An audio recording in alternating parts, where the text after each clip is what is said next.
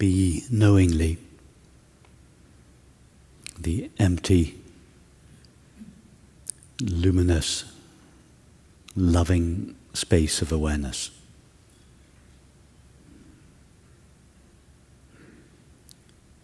In which all experience arises,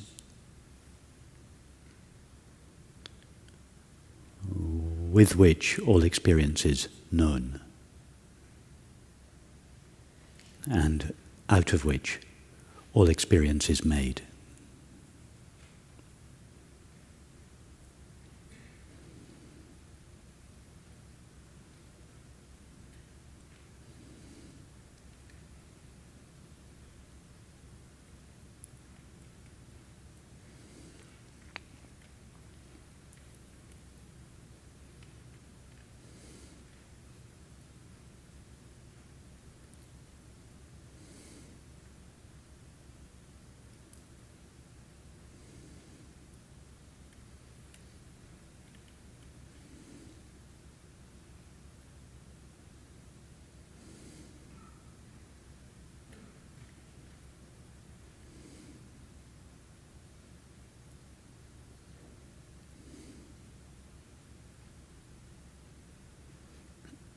Empty because prior to the arising of any experience, the space of awareness is without any objective qualities or features. It has no form or color or shape of its own.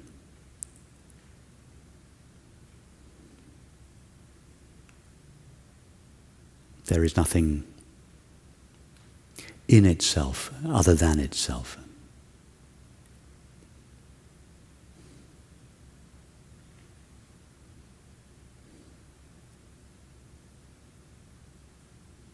It is on account of the emptiness of awareness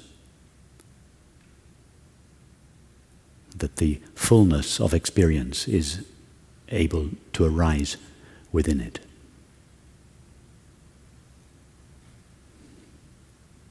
If awareness were not empty, there would be no room for experience in it. In just the same way that it is on account of the emptiness of the physical space of this room that there is room for all of us within it.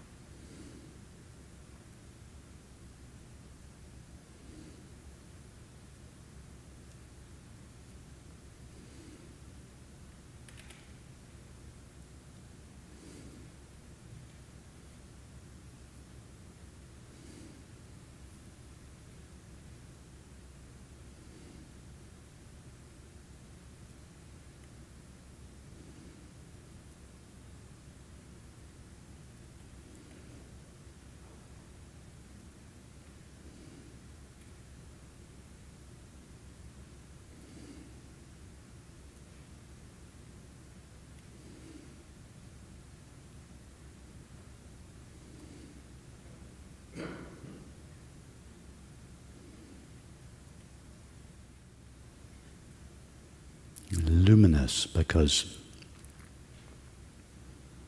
it is the space of awareness that illuminates or renders knowable all experience.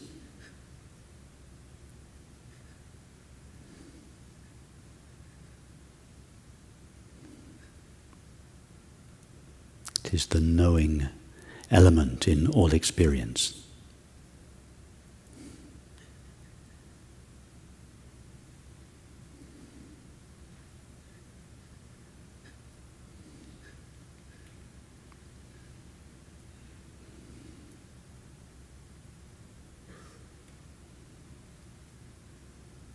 And as all there is to experience is the knowing of it.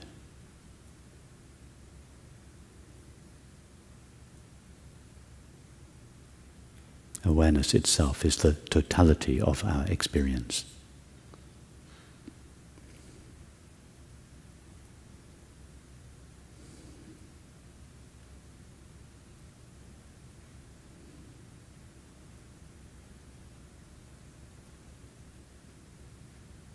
and loving, because this space of awareness welcomes and embraces all experience, irrespective of its content.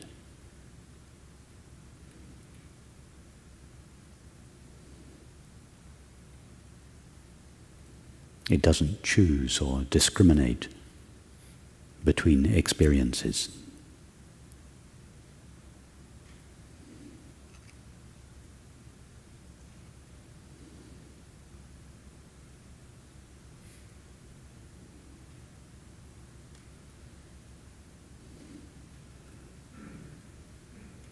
A thought or a feeling may arise within awareness, which says, I don't like this.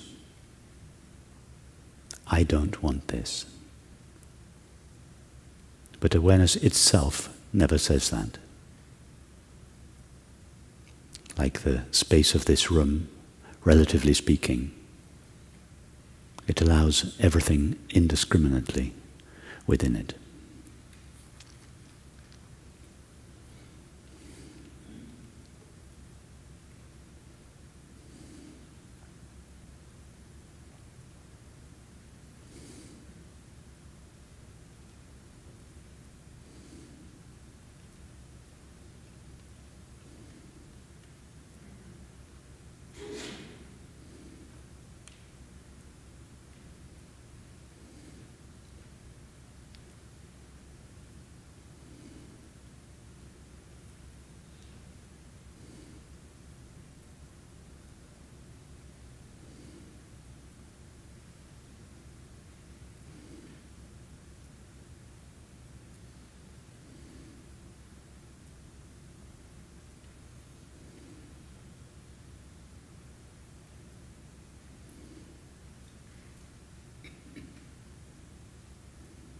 Like the space of this room, the presence of awareness cannot be disturbed.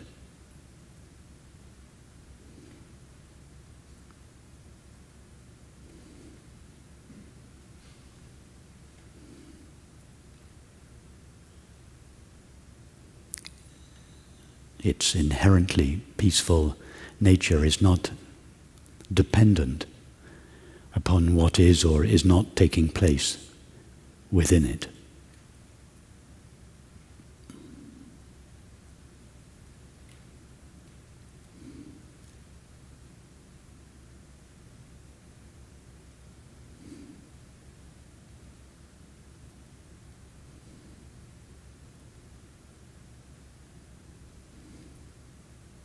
The essential peace of our true nature is not dependent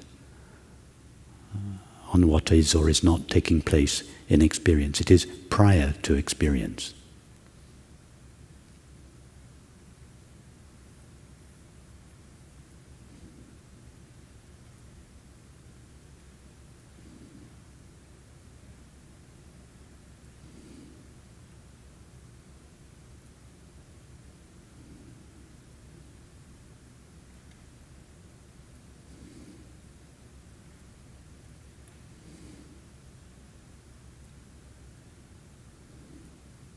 Therefore, in order to access this peace, we do not need to manipulate our experience.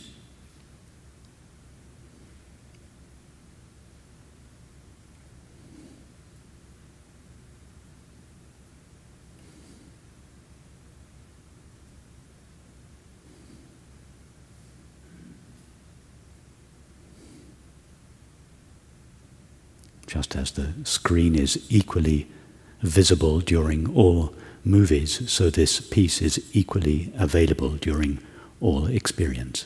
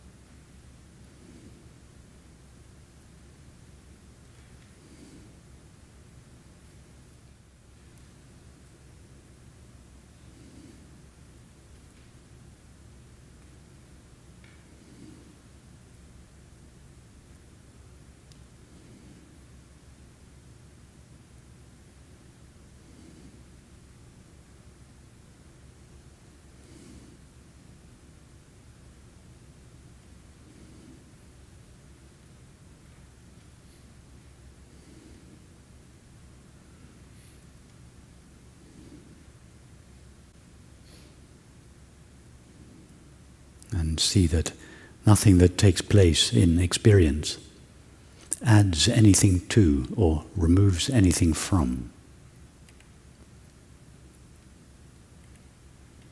this basic space of awareness.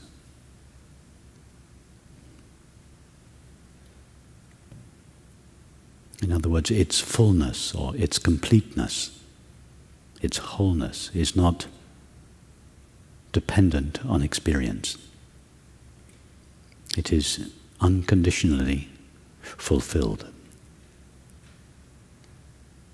It stands to gain nothing nor lose anything from experience. It has no investment in experience.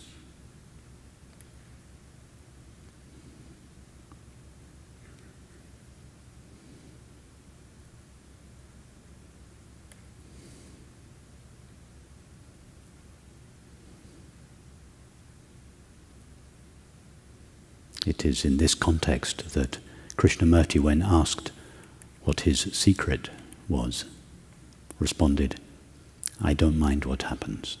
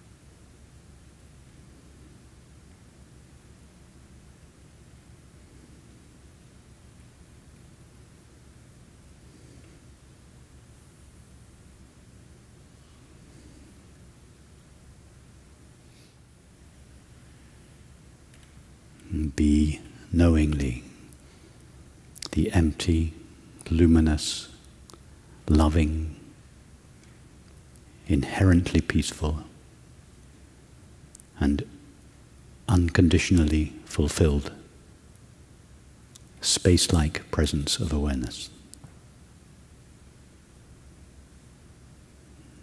in which all experience arises, with which all experience is known, and out of which all experience is made.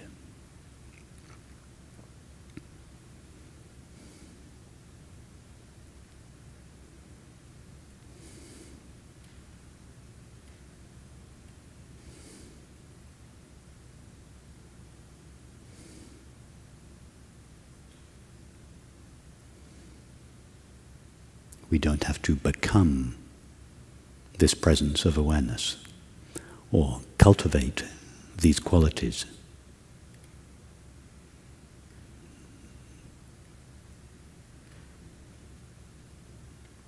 Through any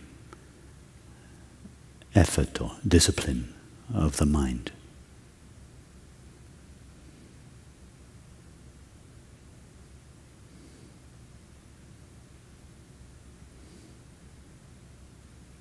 No activity or cessation of activity of the mind makes any difference to our essential nature of pure awareness.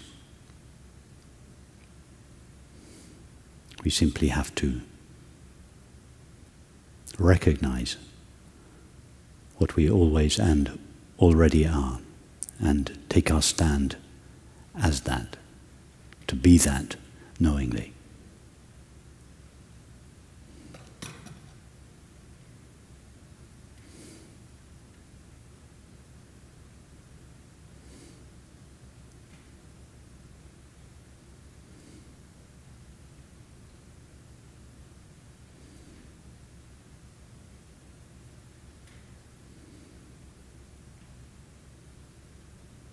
We cannot become what we already are,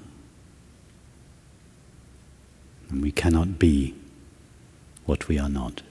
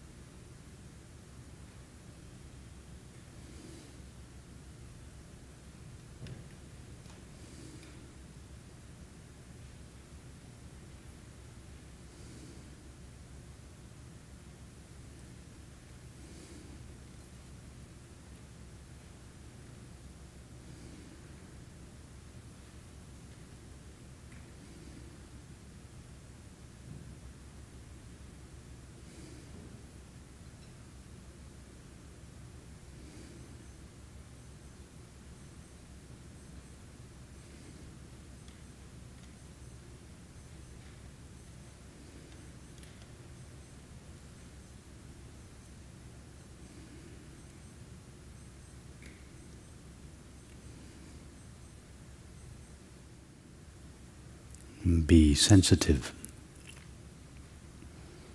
to any feelings of boredom, restlessness, or irritation.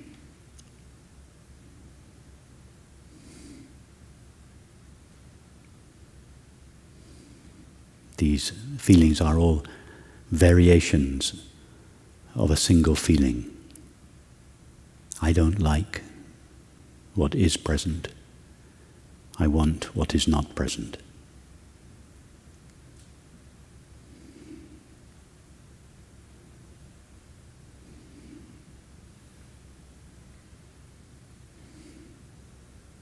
And this feeling itself is based upon the belief that the happiness we long for, or the enlightenment we seek,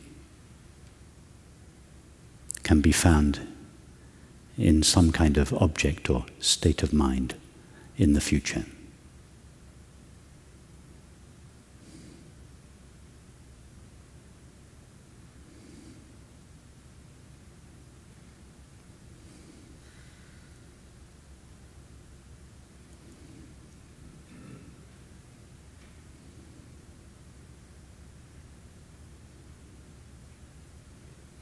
All states of mind,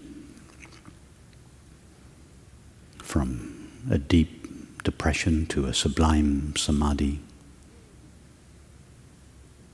are temporary. They cannot, therefore, be the source of lasting peace and happiness.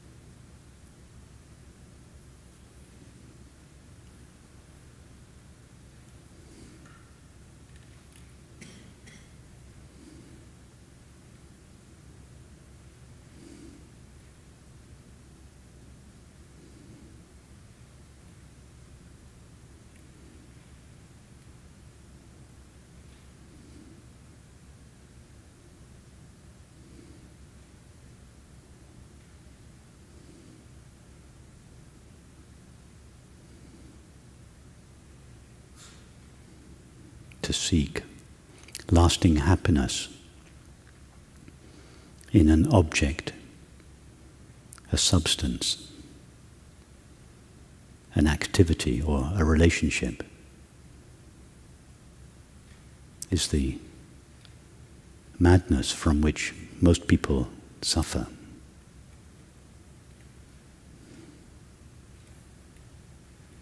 To seek enlightenment in a state of mind is the madness from which most spiritual seekers suffer.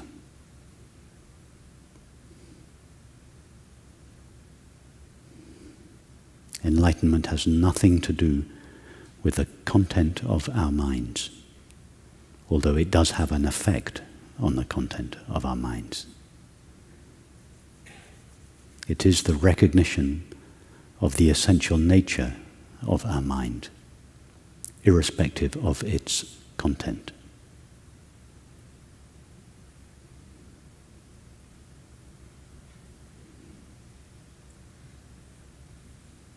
And the essential nature of our minds is present in all experience. No particular experience can bring us closer to it than any other experience.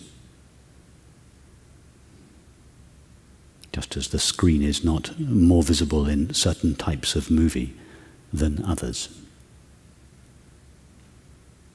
The visibility of the screen is independent of the content of the movie.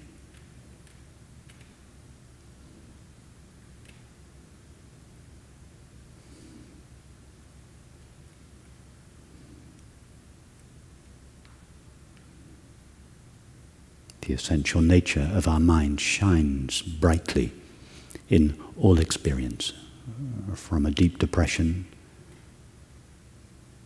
to a sublime samadhi, and everything in between. It is the knowing with which all experience is known.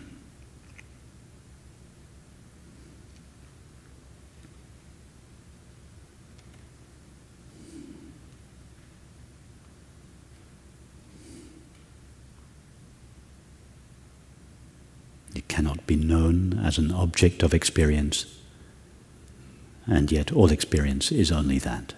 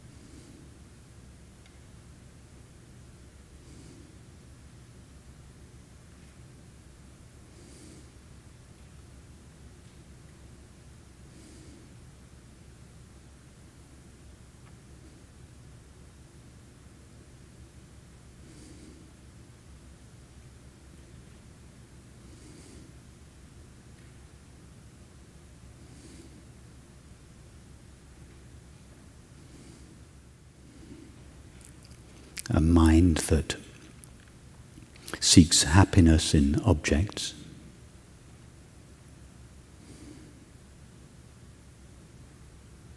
or enlightenment in states of mind,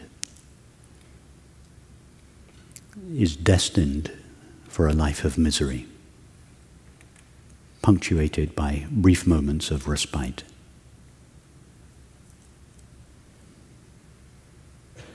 Have the courage and the clarity to face that fact.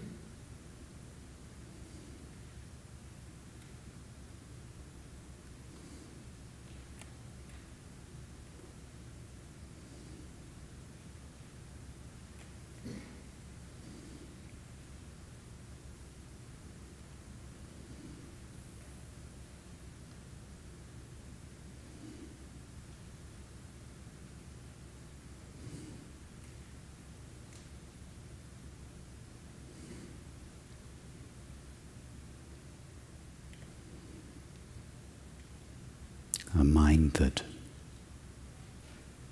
longs for happiness or seeks enlightenment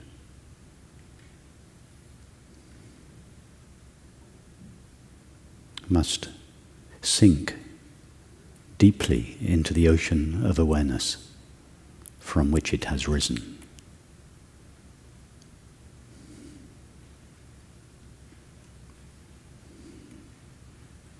Everything that it truly longs for lives there.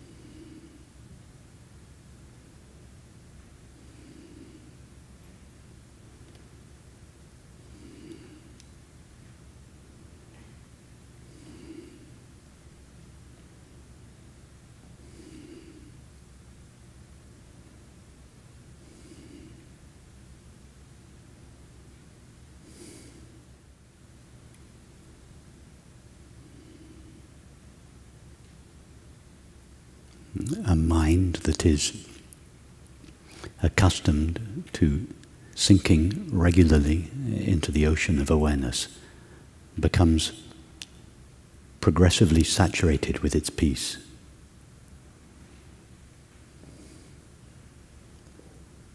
And as such a mind rises again, it brings this peace with it out into the world, into its activities and relationships.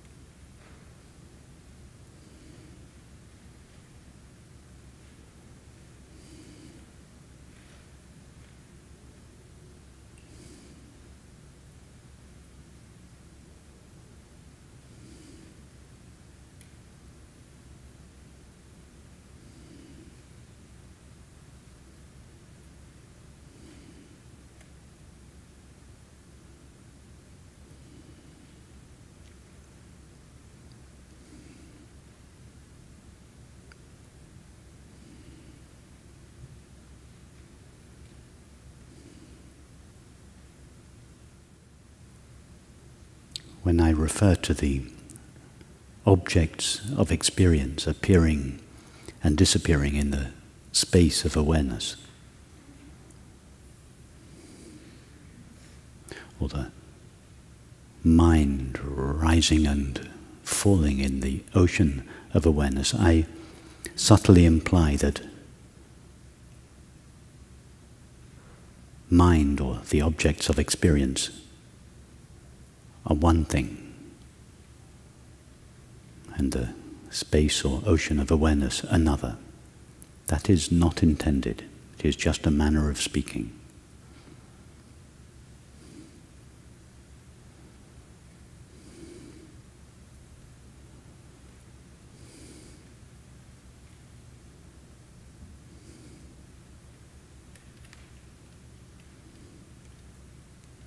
All that is or could ever be known is experience. All experience takes place in the mind, and all there is to mind is consciousness, or the knowing of it.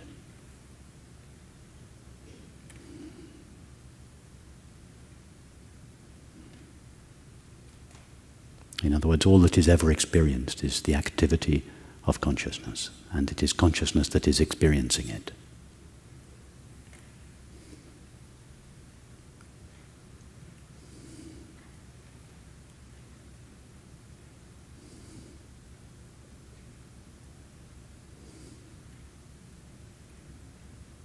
Imagine or visualize consciousness like an ocean of water.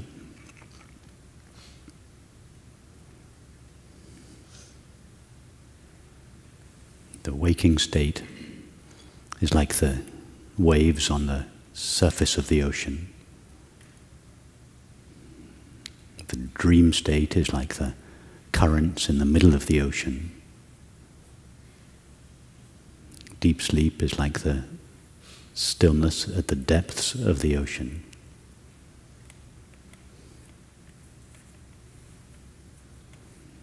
But all there is to the waves, the currents, and the depths of the ocean is water. It's all a movement of water. All there is to experience is consciousness, knowing, awareness. It's all a movement of knowing, the activity of consciousness.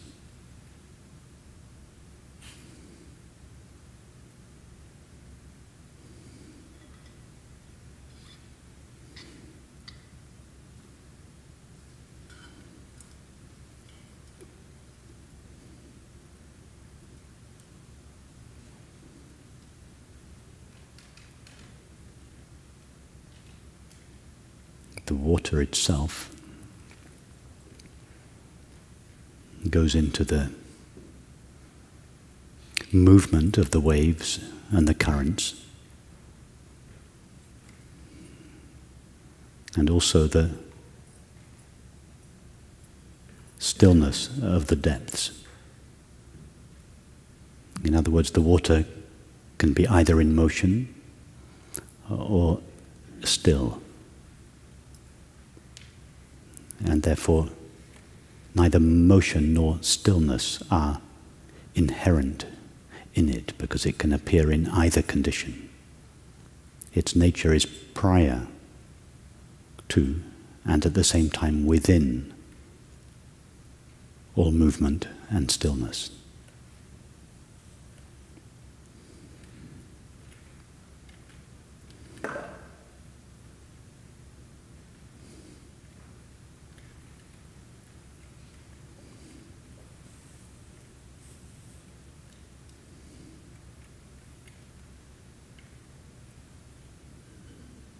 Just as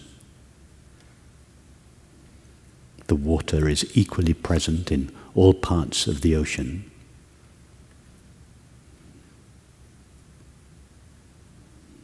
so awareness or pure knowing is equally present in all experience.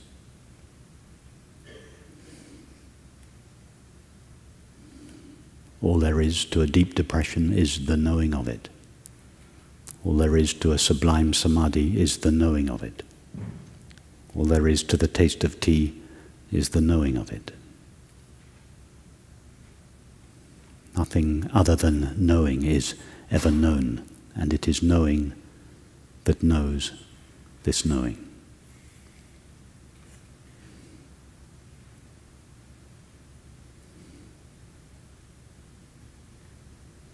And having nothing in itself other than itself, there is nothing in knowing with which it could be divided, just as there is nothing in an ocean other than water.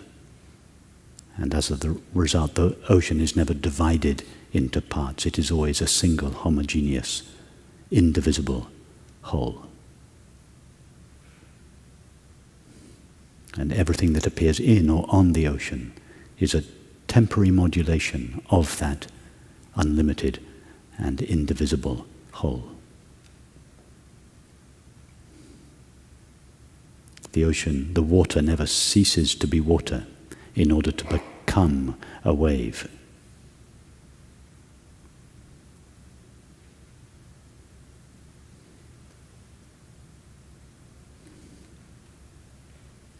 And therefore, in the form of the wave, the water doesn't have to return to itself. It never ceases to be itself.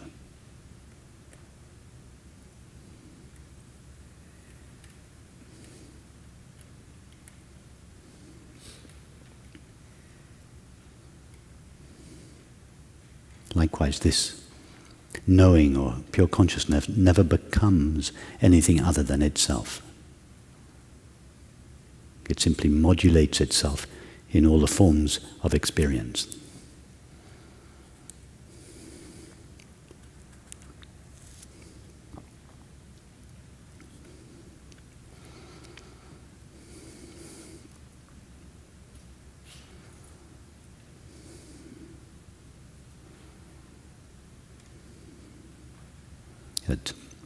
At breakfast this morning, Ken told me that in Peru, the name for a person is animated earth. It's a beautiful understanding. But our name for a person here is condensed consciousness.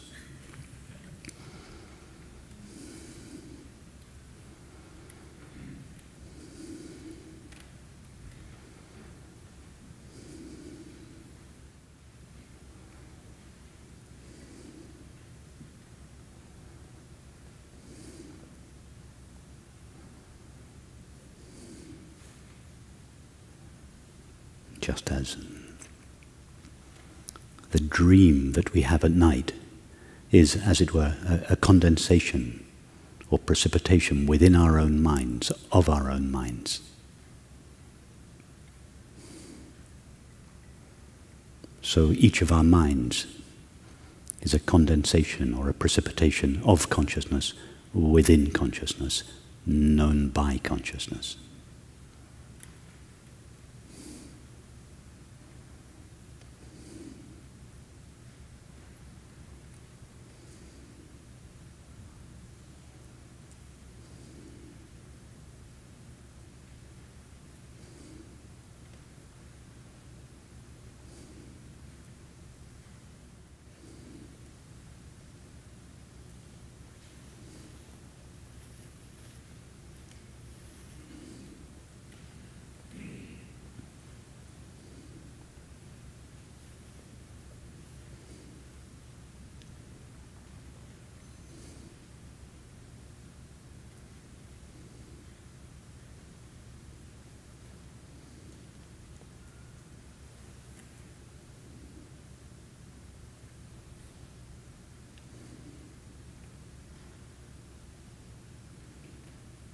The mind that seeks happiness or enlightenment,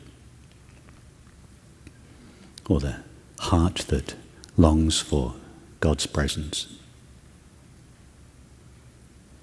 is like a current in the ocean in search of water.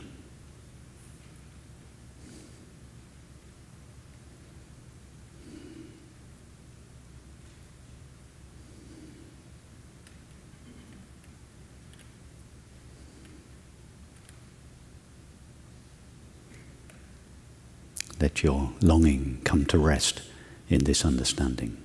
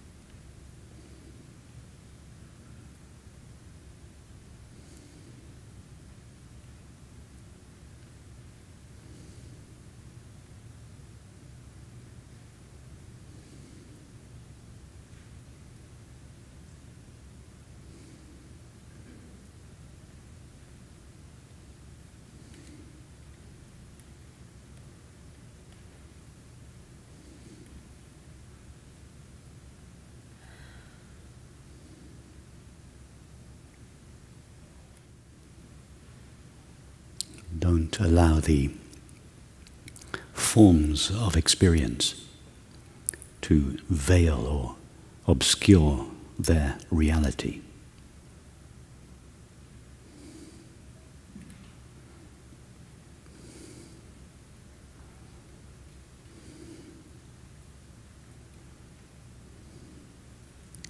Experience can be seen to either veil its reality or shine with its reality, depending on the view we take of it.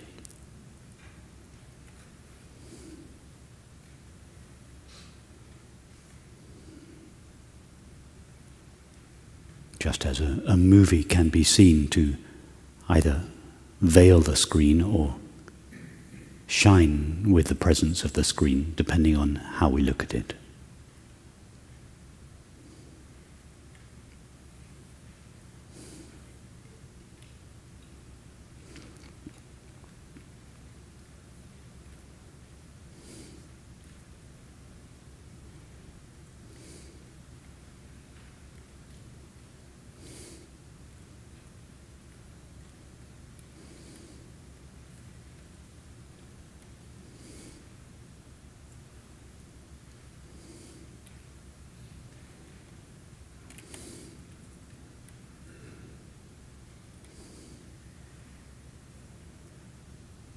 The only difference between most people and people like Ramana Maharshi or Krishna Menon or the Buddha is that most people only see the movie. People like Ramana Maharshi, Atmananda, and the Buddha.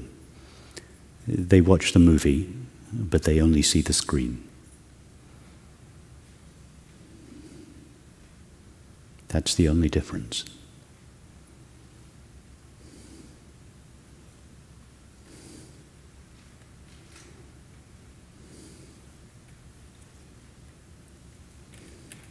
We all watch the same movie.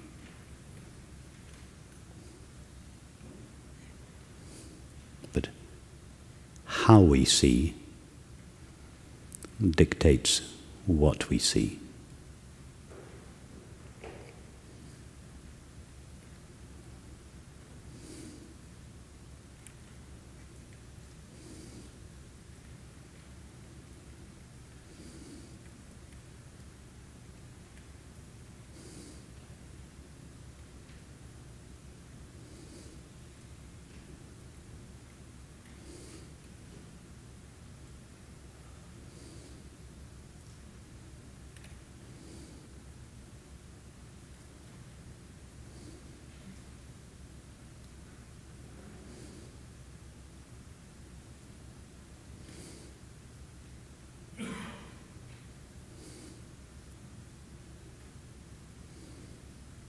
The world is not what we see, it is how we see.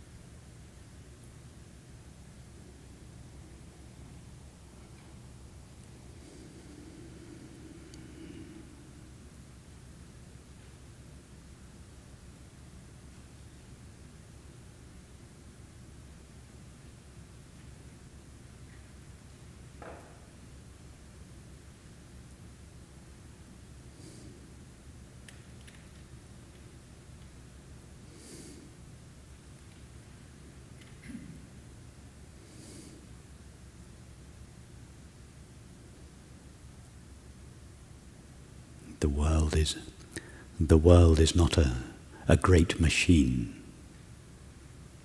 It is a great thought in the mind of God.